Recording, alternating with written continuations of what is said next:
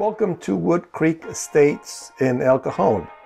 We are next to Blossom Valley and very close to El Capitan Lake. This community is formed by manufactured homes, which, as you know, sometimes the level of quality is better than built on site. Single story, of course. As you go in, it's a very open feel. You get to see this house has a lot of light coming in. And the whole kitchen, dining room, and living room are part of the same living area. It's got a nice views to the street that allows you to see what's going on outside. But again, also you have some certain distance between the other homes to protect your privacy. The kitchen is very comfortable, very well designed. It works very well for those who cook.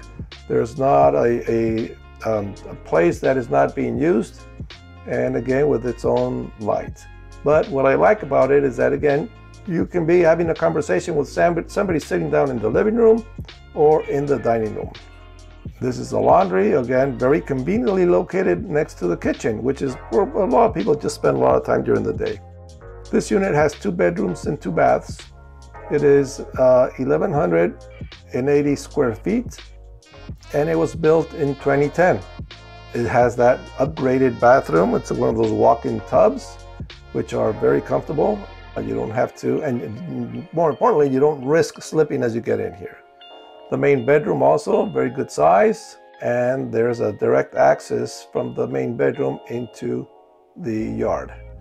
It has its walk-in closet, right, ready for you to do your customization. Overall, it's in good condition. This is a probate sale.